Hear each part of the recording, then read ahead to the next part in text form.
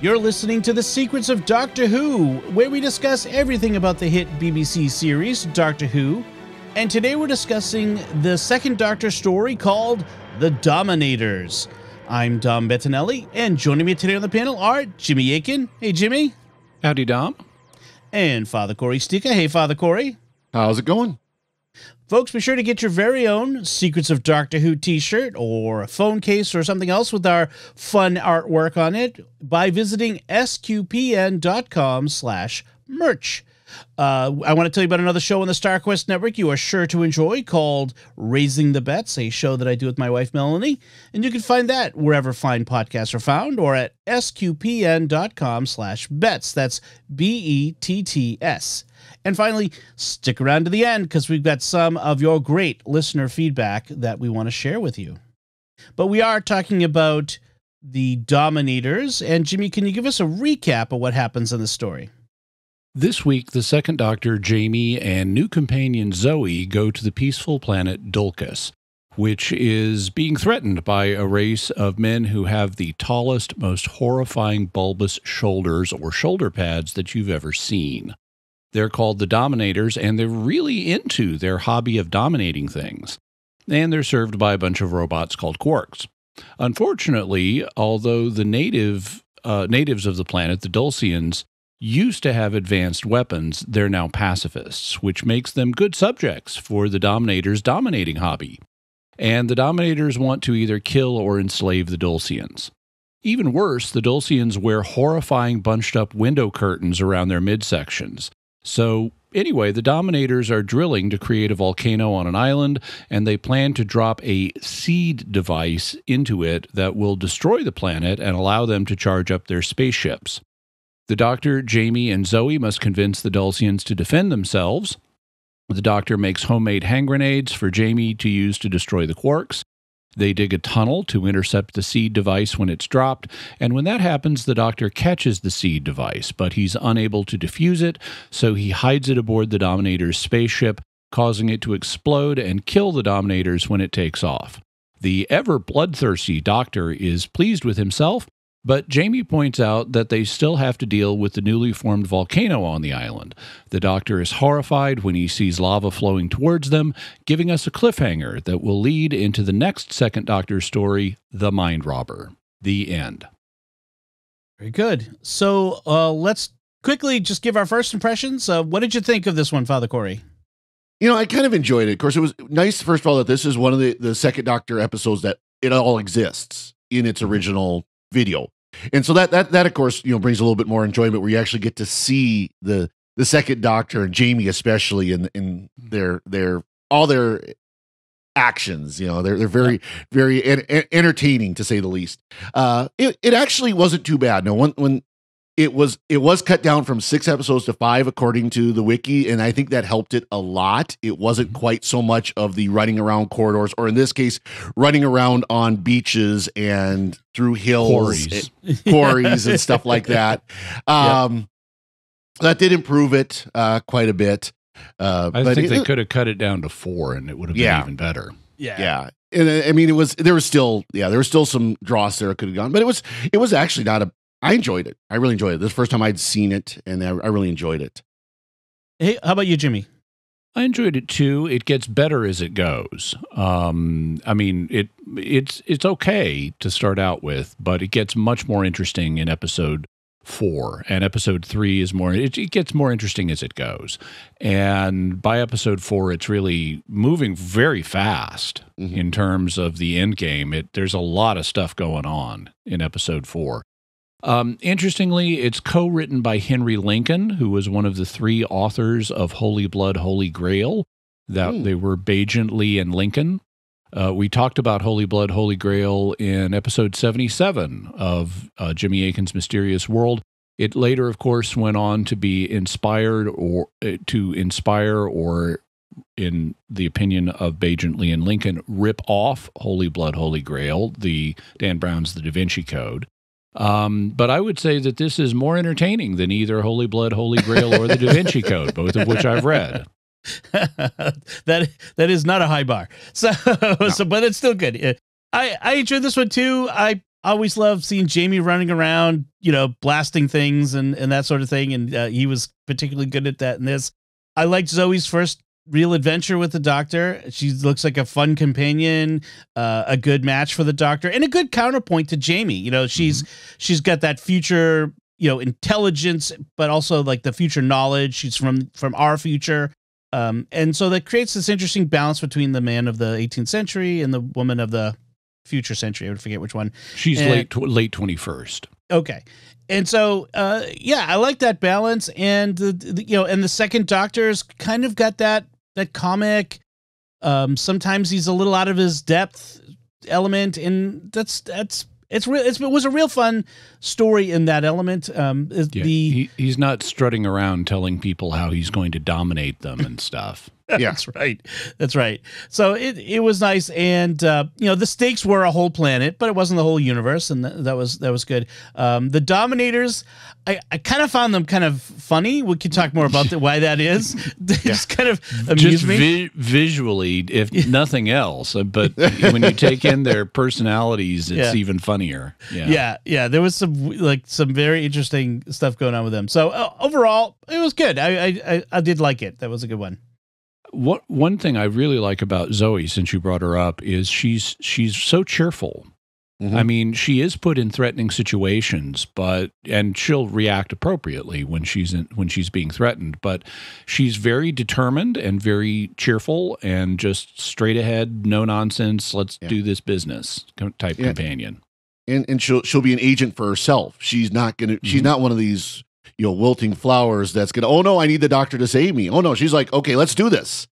She's planning with the other prisoners to try to escape and try to help the Doctor out and stuff like that. She's not gonna take any guff. Yeah, she's an awesome companion. She's a great counterpoint for Jamie, and she's even better when she gets the cat suit. Well, speaking of costumes, you mentioned the Dulcian men wearing their weird lampshade costumes. Yeah, it's like, are those window curtains? They've just, because they have this bunched up top, which they're wearing around the top of the window of what looks like curtains is around the middle of their chest. Mm-hmm. And it looks like they've just went down to a drapery and got a bunch of curtains and turned them into costumes. Yeah. And they're kind of like togas too, where they're more like a skirt at the bottom than shorts or something like that. They also have different ones for women than men. The women, the Dulcians, have what are kind of skirts rather than curtains. So apparently the bust line accentuating aspect of the costumes is considered masculine on Dulcus. Yeah. So maybe perhaps the BBC censorship on that one. Yeah. But the women are wearing like these see-through skirts with a leotard, whereas the guys are and it's almost like a kilt. And then you get Jamie and Cully going up and down the ladder in the bunker with the kilt on. I'm like, I don't know how Scotsmen climb ladders, but I would not be looking up. Just don't look up. No. It's also even though the lower ranking Dulcian men have the ones that have the curtains that are kind of like kilts. The upper class council members have ones that go all the way to the floor. So they've got the floor length curtains. Yeah. Floor length curtains. And then of course, speaking of costumes, we've mentioned a few times, the Dominators have this weird high collar shoulder thing around their bulbous head. And it kind of makes them look sort of like, in some ways, what are those creatures from? Not Willow. What's the other one? The Henson Muppet thing. I keep wanting to say Sleestacks, but that's a whole different thing. But they get this. You think like Dark Crystal or Dark Crystal? Right. The creatures from the Dark Crystal with that. They got a kind of this hunching forward look to them. I don't know. That's what the image that came to mind when I first saw them, and it's this kind of strange, like I don't know, but practically speaking, it's terrible because you can't see anything out of your peripheral vision. Yeah, their heads are basically embedded in their ginormous shoulders, and which are perfectly round. And I kept being distracted. I mean, not only does it look comical, but I kept being distracted by. Oh, and they also have for their costumes, they're wearing what in Morris dancing are known as tatters. It's where you have these overlapping rectangular pieces of cloth that stick out, and they look kind of like feathers, but because they're normally ripped out of a piece of cloth, they're called tatters. However, theirs seem to be made out of rubber. So it looks like they redressed some wetsuits or something.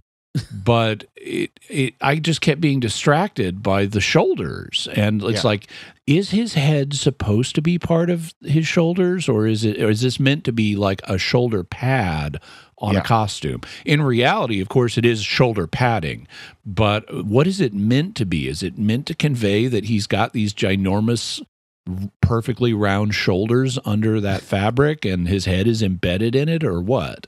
See, I just saw it as shoulder and neck protection, and because you see zoom in, close ups, and you can see that obviously the real neck is inside the padding. Yeah. So I mean, I just figured, they're military, they're obviously worried about combat and stuff like that. So that's just shoulder protection. It just looks bizarre. It really looks bizarre. I guess since they fancy themselves the Dominators, they've got the biggest epaulets in the world. Right. They kind of remind me of early Suntarans in that sense. That they're a warrior race. They have these intimidating, supposedly, costumes, that sort of thing.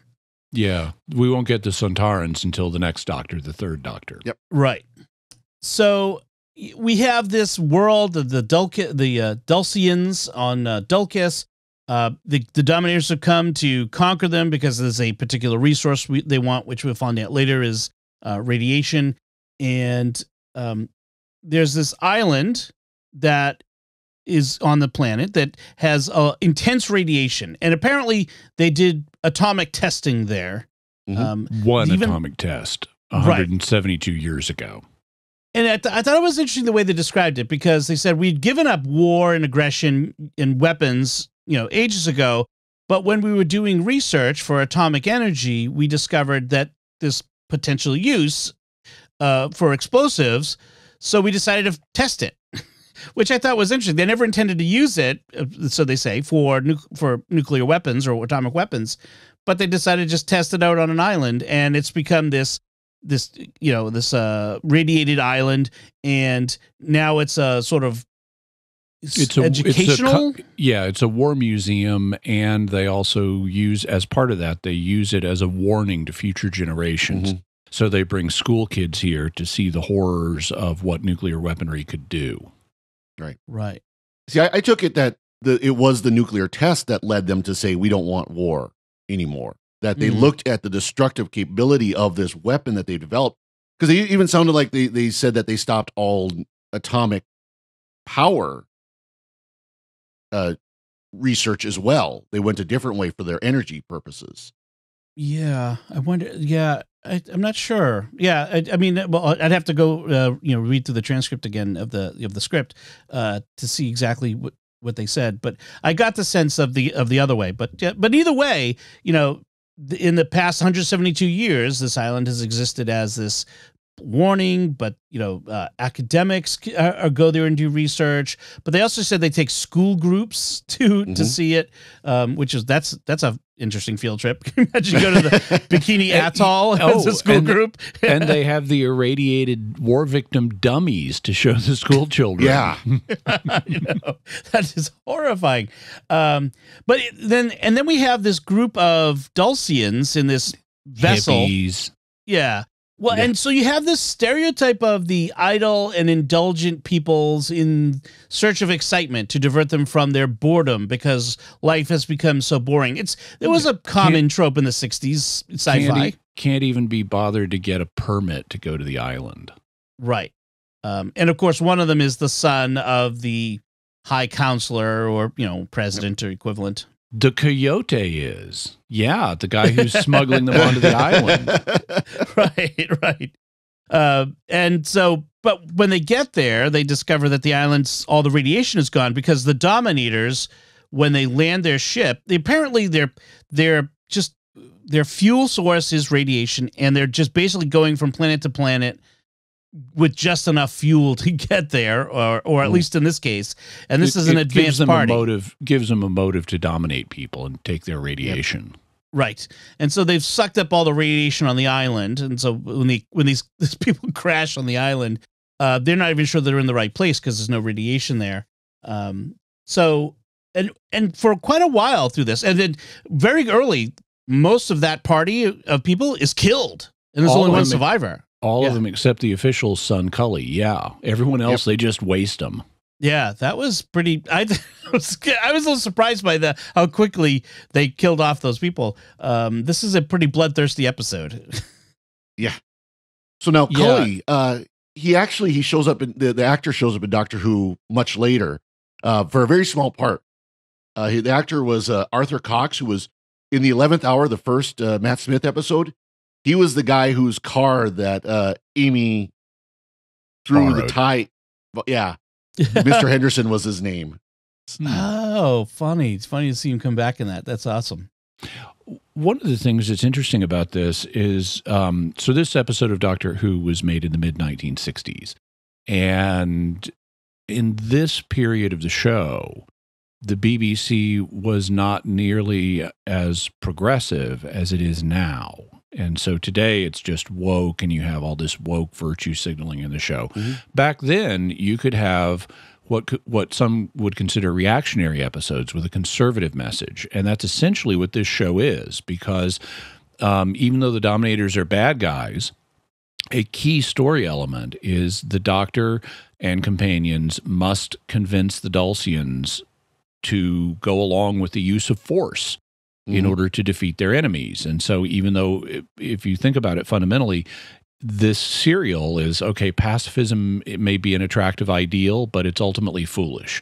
There are situations where you can't just negotiate and talk your way out of a situation. You must respond with force, which, for being something only about 20 years after World War II was, on people's minds. And you had conservatives at the BBC who would sometimes write in messages with this more conservative slant on things, which frankly I find refreshing, because I don't like politics to all go in one direction. If you're going to explore one side of the spectrum, you should explore the other as well.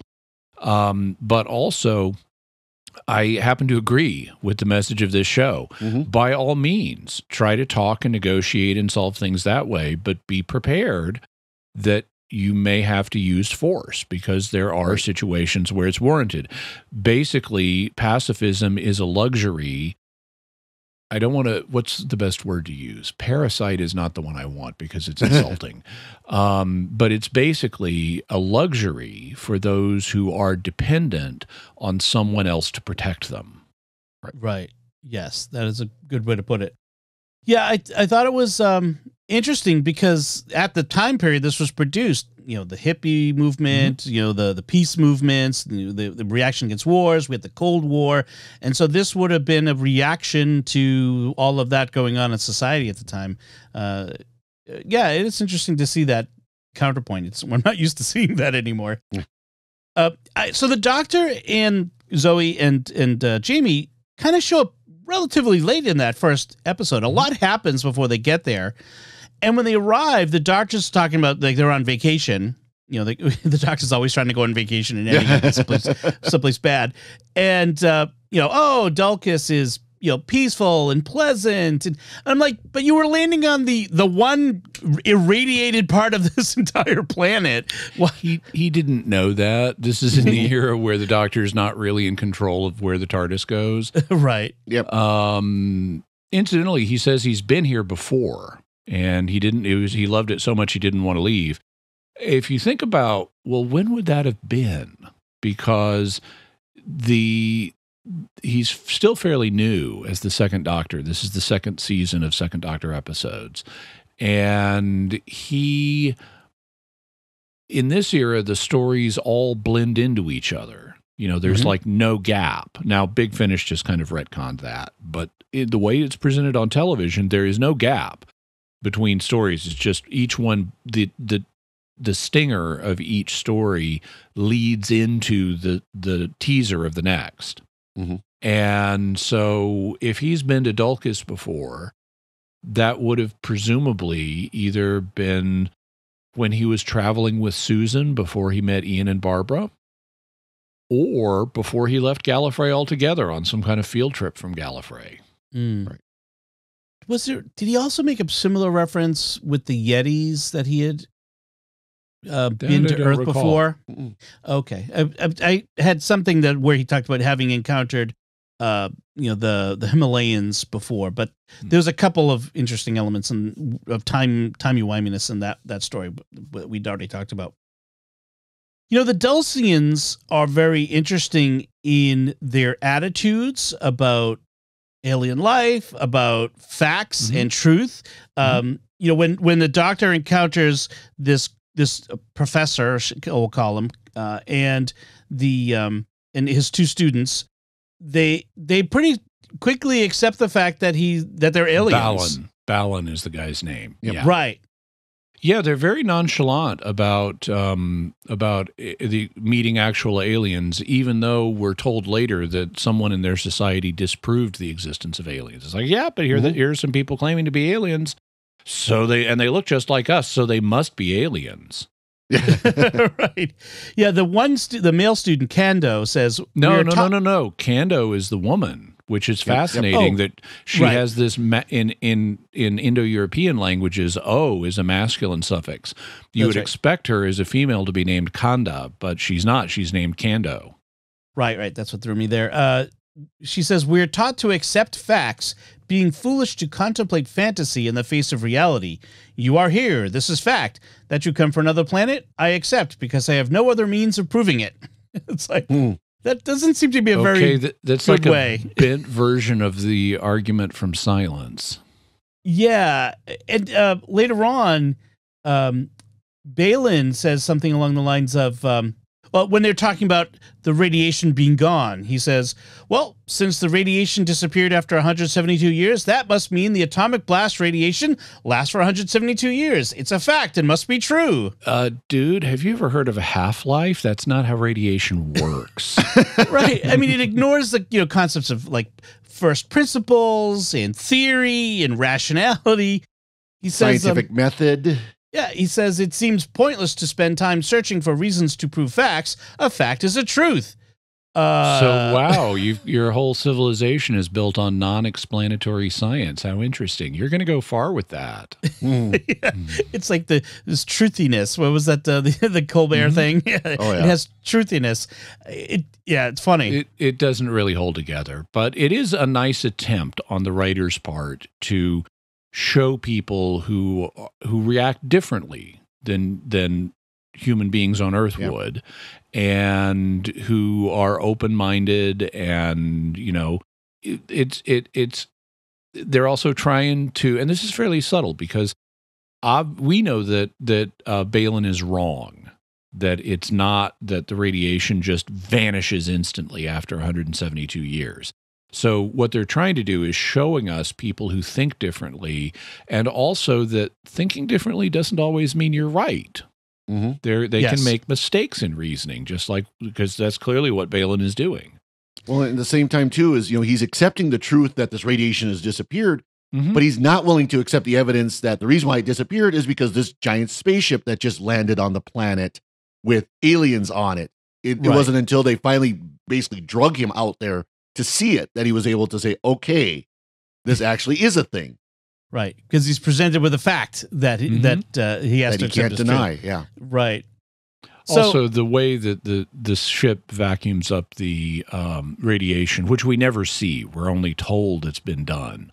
Yeah, that itself, it's like, okay, was there a giant windstorm on the island? Were there hurricane force winds that it sucked it up all that dust so quickly? So they never really cover that, but whatever. Yep, some hand wavy way that they collected it. So the Doctor and Jamie get captured by the Dominators. Their names are Toba and I want to say Ragu, but I think it's Roga. Rago, not Ragu. Rago and Toba, and so they're captured by them, and they want to test them because they want to see if the Dulcians would make an acceptable slave labor population. Force. Yeah. Yep. And the doctor intentionally fails the intelligence tests. He doesn't want them to know how smart he is, which in fact is kind of clever. So they underestimate him. They end up letting them go, which I thought was interesting. They're just like, well, we have no use for you. They're also not that impressed with Jamie's physique. They conclude immediately Jamie is stupid, although his brain shows signs of a lot of recent learning, which is obviously his travels with the doctor. But they think of him as stupid. And later in like episode 5, probationer Toba is like, where is the other stupid one, meaning Jamie? But they're not that impressed with his physique. They conclude his skeleton is brittle, but he has some muscular force, and he is flexible and has some muscular force. Yeah, they're much more impressed by Zoe, who apparently they think of as the strongest of the workers among the Dulcians and her when they put them to work. Mm-hmm. But they don't examine her, so they don't know that she's just like Jamie. She's similar. It is interesting, though, that the Dominators, for the fact that they like to dominate and they like to, destroy planets and stuff, they're not indiscriminate in their killing either, though, because Toba gets reamed out several times for just, why did you waste Toba's energy on just killing? Yeah. Destroy. It's interesting. We have this clash of personalities between the two Dominators. So Navigator Rhaego is in charge, and Probationer Toba is like his second in command or something, and frankly his only in command, because there's just the two of them, and then they both dominate their quarks. But they have very different personalities. I mean, they're both Dominators. They're both really into dominating things, but they have totally different approaches to how they want to dominate stuff. Probationer Toba is all about destroying things, and Navigator Rhaego is all about ignoring things unless they're a threat. It's like, if it's not a threat to you, don't waste your time on it. Don't waste your resources on it. Don't waste the quark's power on it, trying to chase it and capture it and destroy it. It's not worth the hassle. Stick to the mission. And so Rhaego, the guy in charge you would normally expect to be the blackest villain, is actually much more reasonable. Mm-hmm. If you're not a threat to him, he really doesn't care. And whereas it's the junior guy who is obsessed with wanting to destroy, everybody, and also can never remember his orders, because it's like he will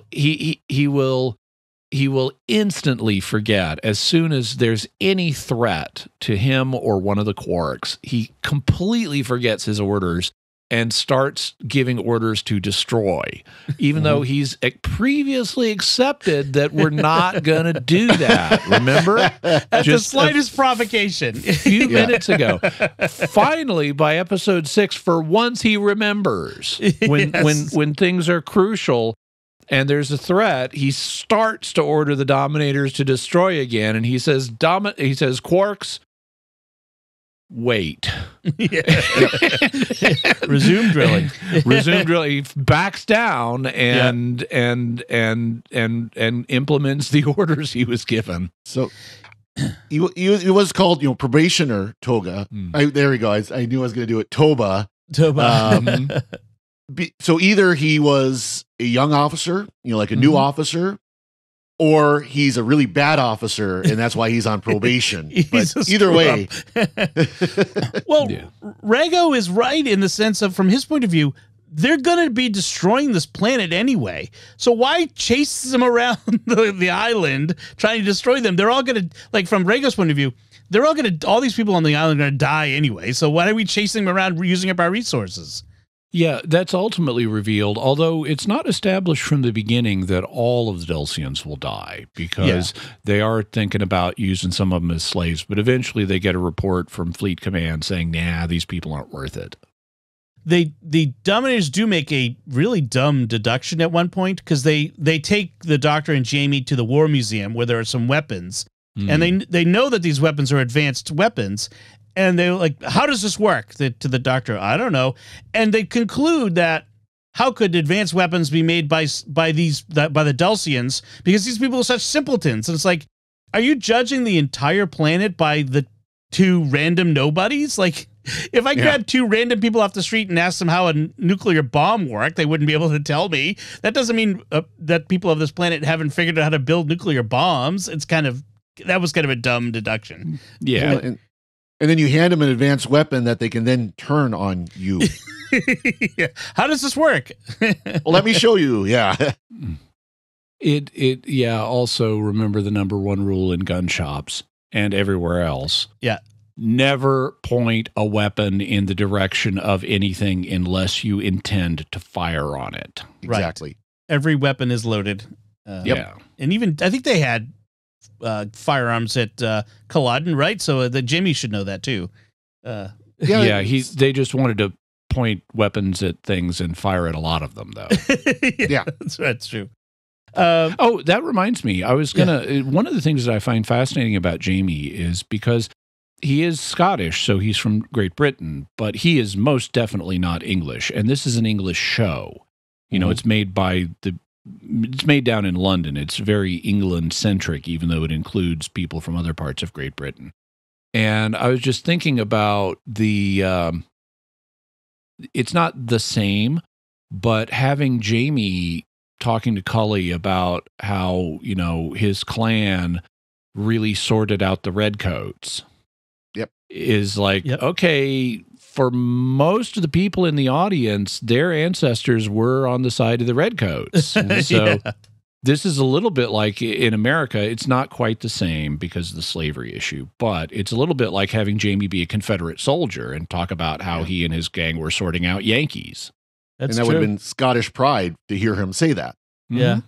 I did like, Warrior Jamie running about, doing his thing, because Jamie was a warrior in Scottish independence.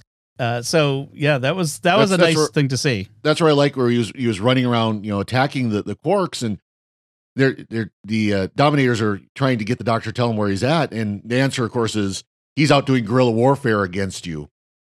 Yeah, hit and run.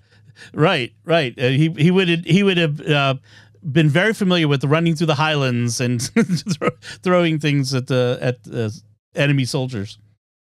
Oh, by the way, one thing I like that technologically speaking in this is the Dominators have a neat.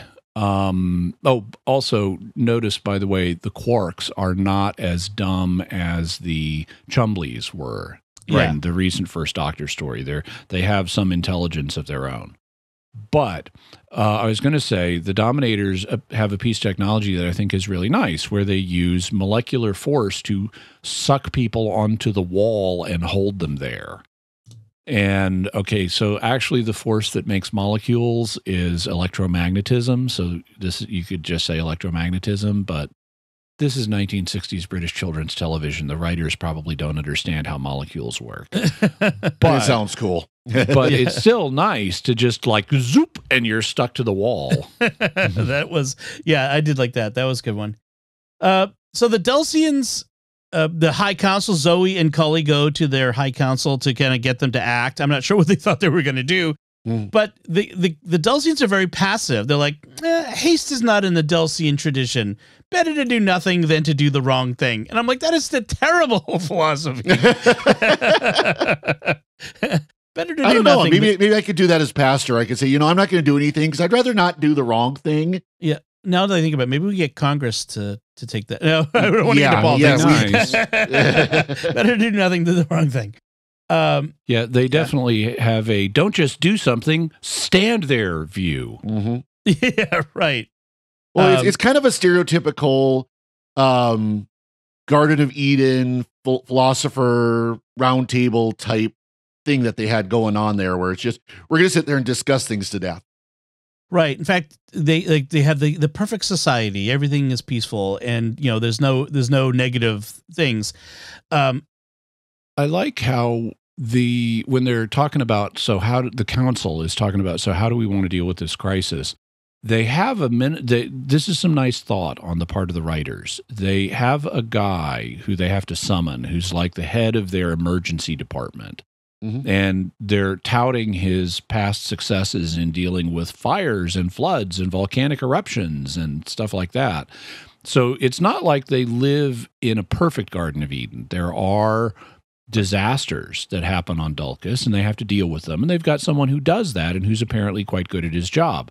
But they immediately, one of them, counselors, immediately points out, yeah, but none of those are man-made. So how is he qualified to help us with someone threatening to create a disaster? Right. At one point, Zoe and Balin are having a debate, and Zoe's, no, we have to fight. And Balin's, no, we have to let him be. And Balin says, resistance will lead to violence. And Zoe says, submission leads to slavery.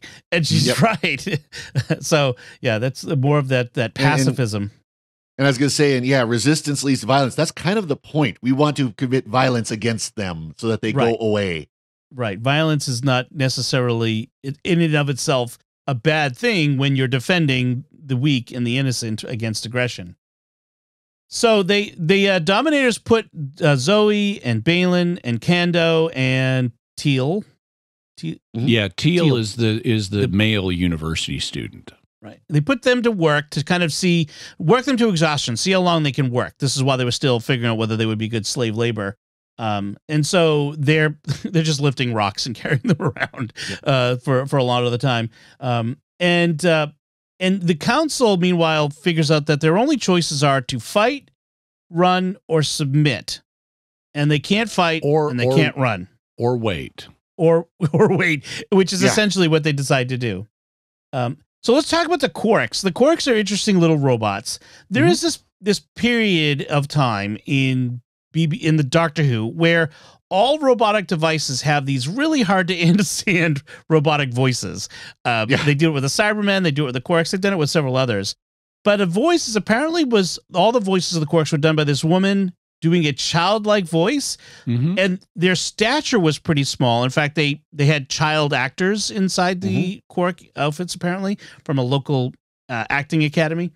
And so they're almost childlike, and they look kind of non-threatening. They don't look obviously like, scary robots. So it's kind of interesting contrast here with, you would say, Cybermen or Daleks.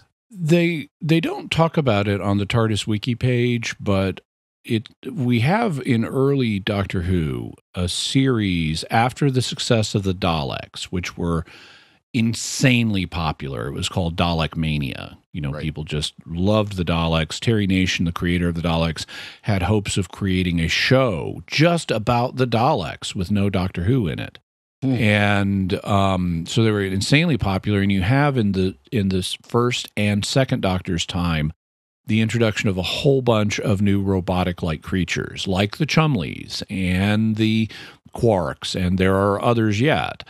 And the impression I've always had is that this was writers and possibly BBC executives hoping to come up with something that was as successful as the Daleks, or at least on the same order as the Daleks in terms of success. And that would, bring a lot of attention to the show. It would bring a lot of viewers to the show. And it would possibly let them dispense with Terry Nation and all of his demands. Yep. But nobody ever came up with a Dalek killer in that sense. Yeah. I almost wonder if even this episode was meant to be a spin-off of a recurring enemy that just never recurred.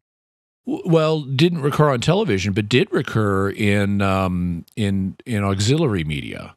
Okay. Both the Dominators and especially the Quarks. The Quarks did go on to have success as a solo villain without the Dominators. Interesting. In comics and things like that. Right. Okay. Yeah. Yeah, I mean they're typical robots of the time. They're slow moving. They're kind of easy targets. They've got the dumbest arms. Their arms like fold out of slots in their chest. Yeah, right. And it's like, okay, obviously your ancestors didn't grow up swinging from trees. Yeah. Well, with the Dominators, big shoulders, maybe they can't move their arms around like we can either. Yeah.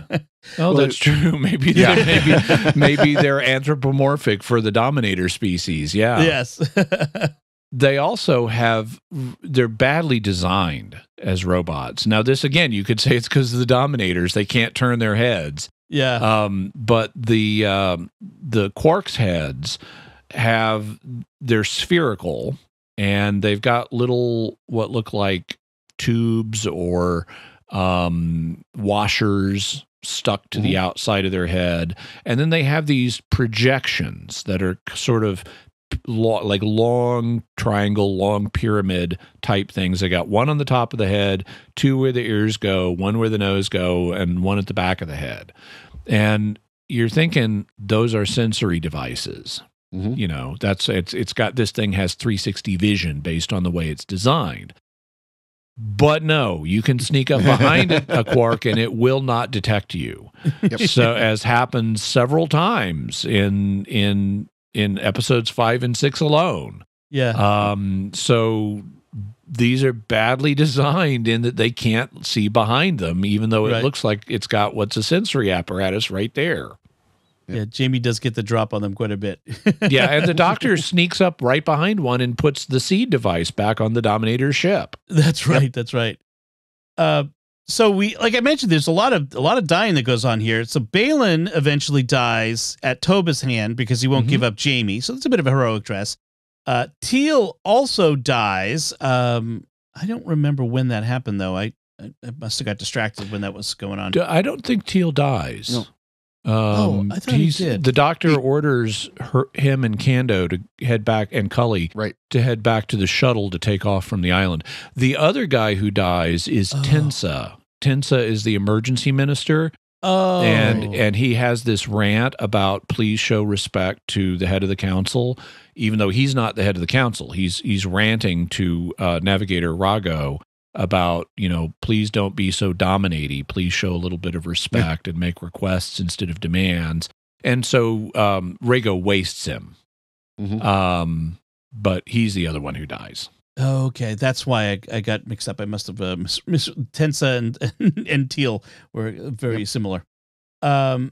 So the plot is to drop this seed, which is a very small atomic device, in through the mantle of the planet, explode, create a super volcano, and irradiate the entire planet, which then will be enough fuel for the whole fleet. Yeah, the science here is kind of wonky because they've told us that the magma is not radioactive. Well, then why will detonating this device make it radioactive? If the device itself irradiates, you've already got your fuel in that little egg.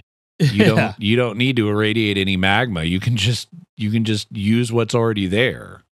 Yeah, it's weird. Like somehow the magnet was going to expand the amount of radiation in it. Yeah. And they had to blow up the entire planet to do it, basically. Yeah. And then they can swoop in and scoop up all the radiation from the debris of the planet. Yeah. We should make it clear it's not just their own ship they're trying to power. There's a whole fleet of these ships up in orbit or in the solar system, and they're trying to get power for all of them. So we didn't mention that there's a fallout bunker underneath the War Museum. That's where they Jamie and Cully first were holed up in, and then later on the Doctor and the other Dulcians on the island as well. And while they're hiding in there, this is when they figured out the plan, and Jamie's the one who comes up with the idea for how to stop this dastardly plan, because the drill spot for the seed that's going to be dropped is right outside the War Museum. And so Jamie says, well, why don't we dig a side tunnel to intercept their borehole and just catch the egg when they drop it, which is an interesting idea. It seems somewhat implausible, but at first the Doctor kind of dismisses Jamie as he's trying to explain his idea, which I thought was funny. Well, and Rago literally takes the ball and drops it. Takes this egg-shaped part of the atomic seed and just drops it. I mean, it's not like it's being forced down. Just let gravity do its thing. Yeah. Also, when they go to dig the tunnel, Jamie initially grabs his knife, his dirk, and starts like stabbing the wall with it. Yeah. And the doctor is like, no, stand aside, let me. And Jamie is like, you're not going to get us through that wall with your sonic screwdriver, which has only recently been introduced. It was just introduced in the time of Victoria, just a few episodes ago. And all that's ever happened with it is he's used it to do, as like a screwdriver to unscrew bolts and things, which is actually you use a wrench to do that, but close enough.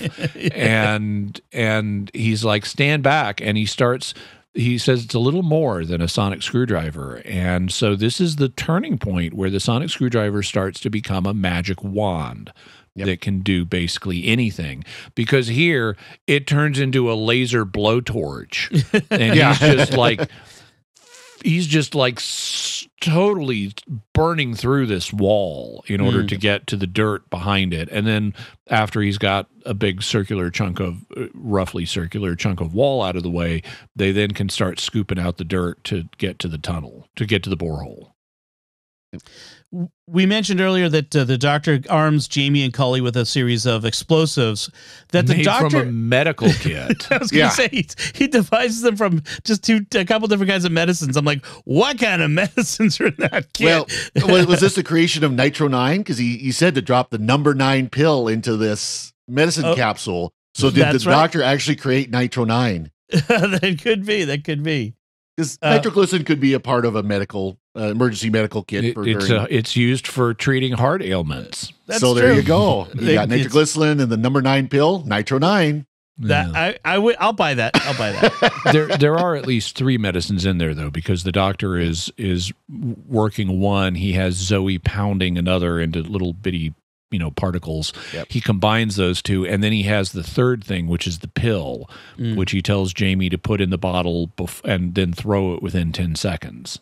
I like the scene where he's talking about like, dude, put it in, and he drops one in, closes, says, now you only have 10 seconds, and then you hear Zoe 6, 5, 4, 6, 7, like, 6, 7, 8, 9. She's like throws it. Paying attention. He's like, oh, and he throws it and explodes. That was good. Good for Zoe. So we mentioned that the doctor, they intercept the seed, but he realizes it's sealed. There's no way to defuse the bomb that it is. He doesn't know how to crack an egg, being from Gallifrey. That's right. So he comes up with the plan to stuff it back on the Dominator ship as it takes off, which is, fairly, like you said, bloodthirsty of the doctor. It's pretty cold. He has no compunction about blowing up these 2 Dominators on this ship, which presumably is what convinces the rest of the Dominator fleet not to bother. They don't really deal with so one of the Dominator ships has just been destroyed. That would signify a threat. Dominators respond to threats. Yeah. So why doesn't another Dominator ship come down? Yeah, exactly. So they're so low on power, they're like, it's not worth it. Yeah, well, that's the other thing is they said they were so low on power, so maybe they just don't have the power to do it.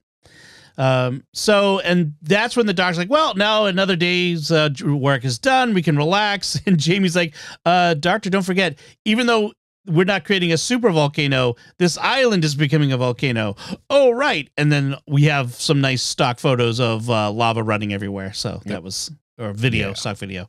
That's where it ends. And as you said, Jimmy, this is gonna lead right into the next episode. The next story, the mind robber. Yeah. Okay. All right. Which is, wow. Next Second Doctor story is going to be wild. Okay. Really wild. Actually, probably the most wild story of Doctor Who of all time in terms of high concept. Interesting. And this is another one that exists completely. So. Oh, good. Yeah, and this is the 6th season overall of Doctor Who. The very beginning of this story, the Dominators, and so it means that we're heading toward the end of the Second Doctor's. This is his last season, so we've already talked about War Games at the. Oh, I guess this is his 3rd season. Yeah. Yeah, 3rd. Yeah. Well, they started midway through a season. So, so we're wrapping up the second Doctor here with several stories before we get to the war games. The one thing, so I won't give away the fundamental high concept behind the Mind Robber, but just to give you an illustration, because of the rules of how the next story works, Fraser Hines gets turned into his cousin at one point because the Doctor makes a mistake rearranging his face. Oh, wow. Okay. That'll be interesting. So it's still Jamie, but now it's played by Fraser Hines' cousin. So, any final thoughts on this one, though, Father Cory? So I had to laugh that the chairs there in the council chambers. You remember when airports and bus stations had the TV chairs where you could plunk a quarter in and watch TV for 5 minutes? That's what they had. Right. All their chairs had little TVs next to them. So they had the little TV chairs from back in the 70s and that era. That's funny. Jimmy? This story also marks the introduction of jelly babies into Doctor Who. They don't make a big deal out of it, but when Jamie and the Doctor are traveling in one of the travel capsules, the Doctor whips out a bag of jelly babies and starts eating them. That's right. Oh, I missed that. All right, so we did promise some listener feedback, so we'll get started with that. And we have our feedback. Most of it comes from our recent discussion of the Sixth Doctor Big Finish stories, The Last Adventure.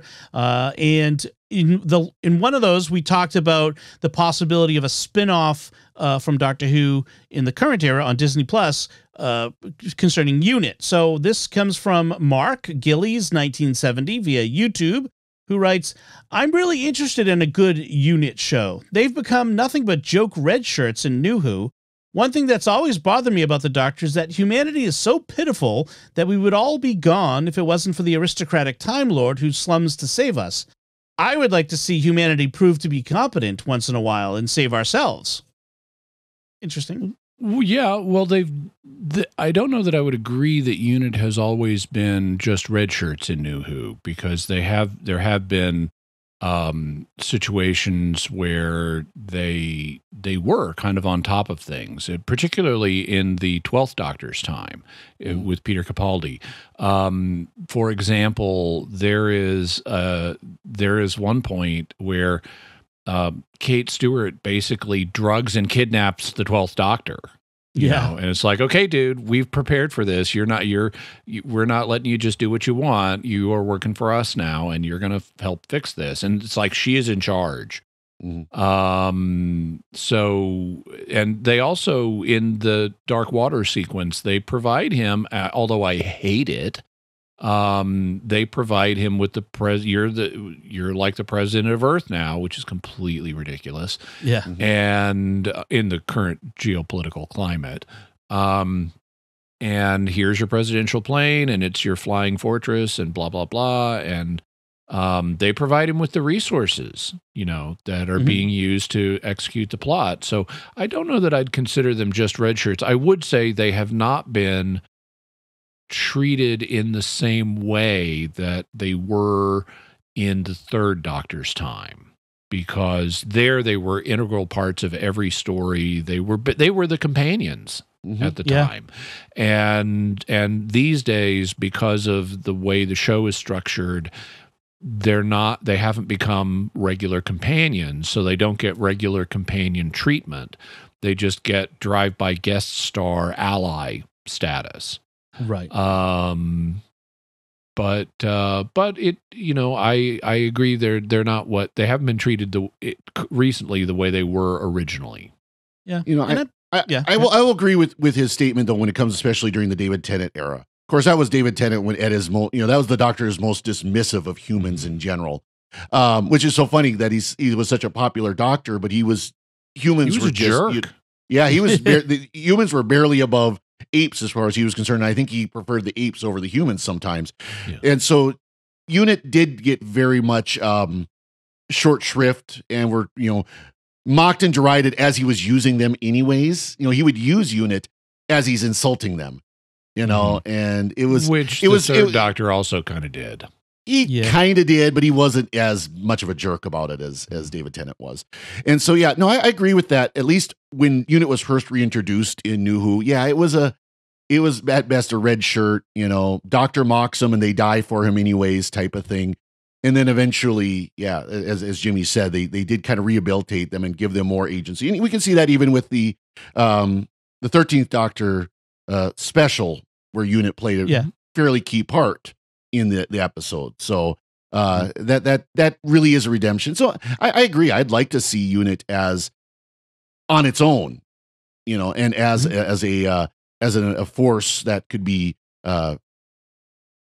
cheered for, really. But again, it would be how they portray it. We'd have to see.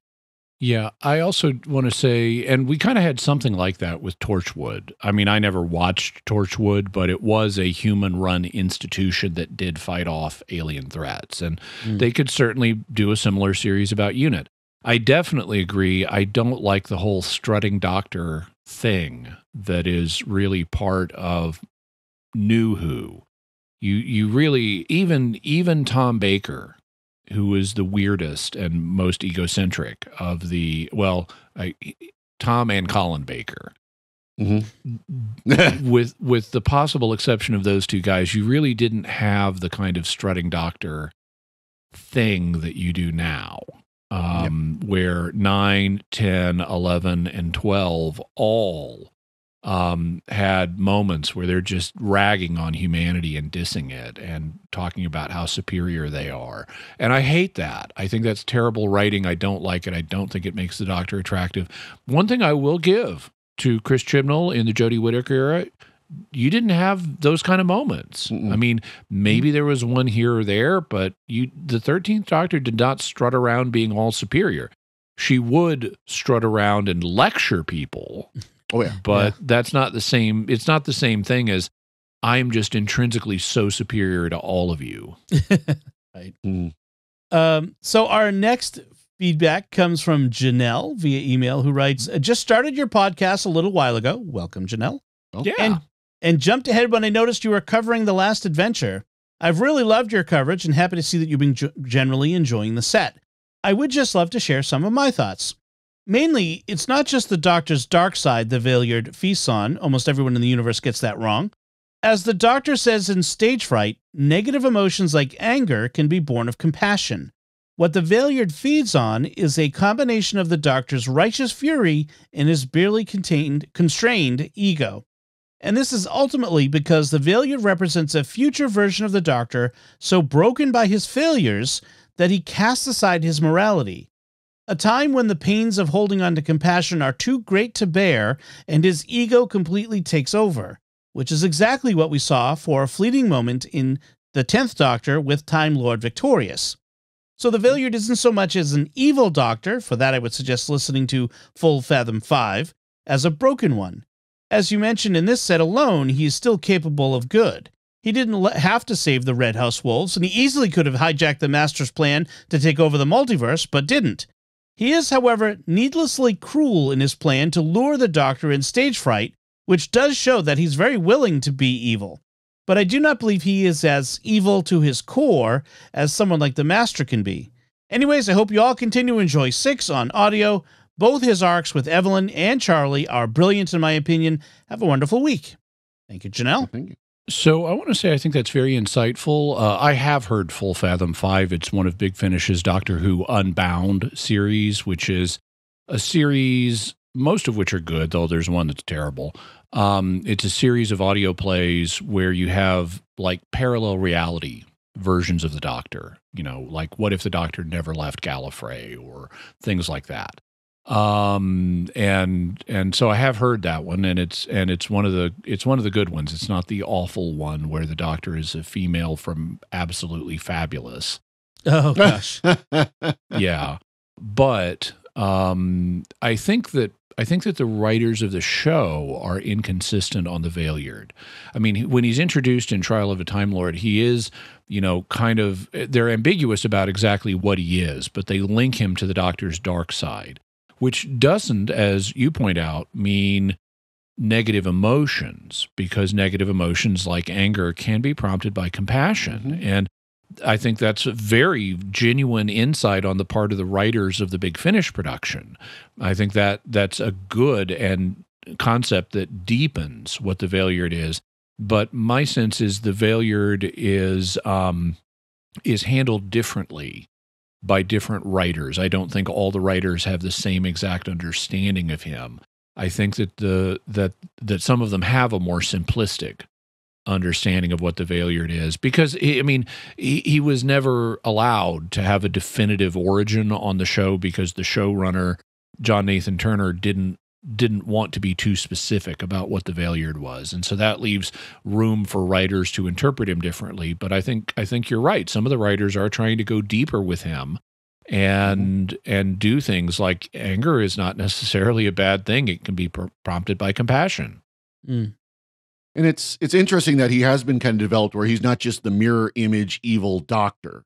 You know, it's like you think of Star Trek with the mirror image universe, or the split Kirk where you have the good Kirk and the evil Kirk. You know, that's not the Valeyard. He is very different in how he is presented in that way. That yes, he is evil side. He portrays the evil side of the Doctor, but he's not just the evil, mustache twirling villain side of the Doctor. Like the Master he's not the Master. Well, and even the Master is, depending, except for Anthony Ainley, is actually a pretty complex character who I mean, as far back as Roger Delgado, he was like, hey buddy, we can rule the universe together and you can do good. Right. That's true. So our last email comes from Ted, who writes, when I started to listen to the last episode and heard that Mel was the companion, I feared an episode of her screaming, but thank God she did not scream at all during the episode or fat shame the Doctor. The no screaming may have been one of her stipulations for being willing to do it. Yes, that's true. Then Ted says, at the beginning of the episode, you were talking about some spin-off series that would be interesting, and I have a few of my own. So Ted had quite a list, so I'm going to share some of my favorites. He says these are tongue-in-cheek. Yes, these are all tongue-in-cheek.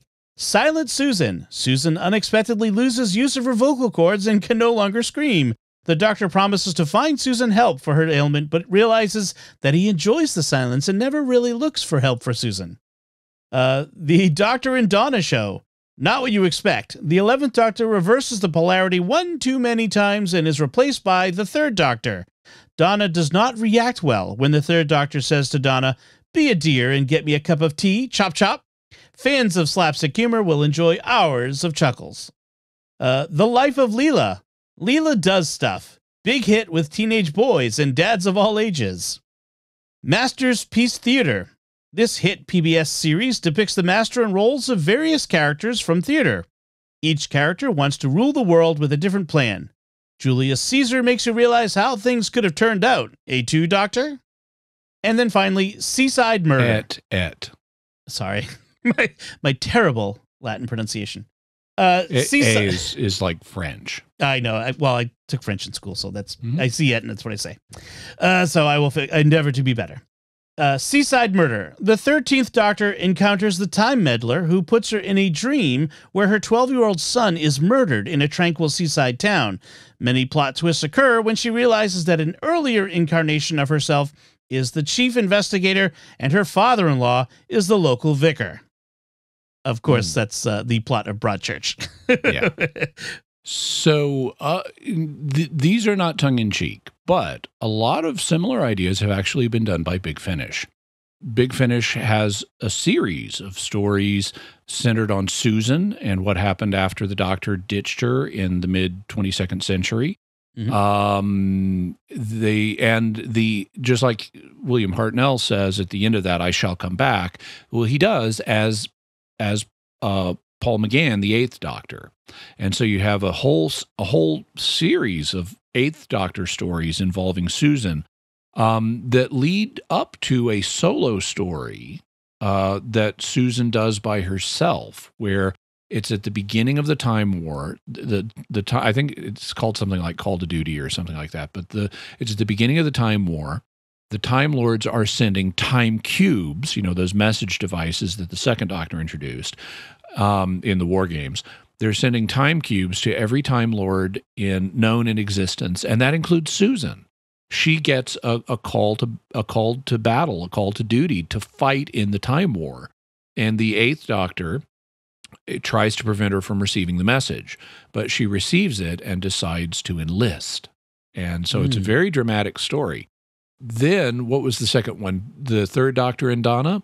They actually have something like that with Big Finish, where you have the newer doctors paired with older companions. I don't know if they've yet done. They may have older doctors with newer companions. The Third Doctor would be a little bit of a problem since John Pertwee passed on a number of years ago. Though recently they have gotten a voice double actor to play John Pertwee. And so having a Third Doctor and Donna is not impossible. That would be awesome.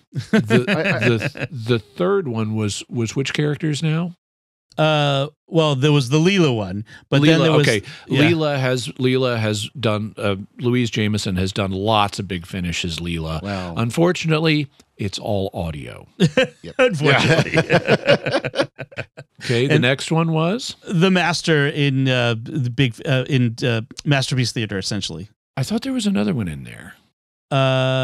No, Susan. Just those? Okay. Yeah, those are the ones I picked. Ted had a lot of other ones. He had others. Yeah.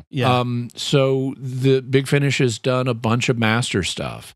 They have a few incarnations of the Master that are their own, but they also do other stories featuring Masters from the television show. And they have multiple stories involving Christopher Beavers, who's the second and better of the two disfigured Masters from Tom Baker's era. He's done multiple stories. He's really good. One of them he even wrote himself. They also have the Master from the Anthony Ainley's passed on, so they can't have him himself. They do have some like short trips featuring Roger Delgado's Master and Anthony Ainley's Master, even though they don't have the actors to play them. They have the Master who is the American from the 1996 TV movie. He's had his own audio set now, I think maybe two. He certainly had more than one appearance. And then their most successful Master series are seem to be the War Master with Derek Jacobi as the War Master, and Missy with Michelle Gomez as Missy. And in fact, there was something else, which was the Time Meddler, or the meddling monk. That was the Broadchurch one. The Broadchurch one, yeah. Right. Yeah, Time Meddler. Well, okay. So now I'm blanking on is the Time Meddler the same character as the meddling monk? And I'm just blanking on that.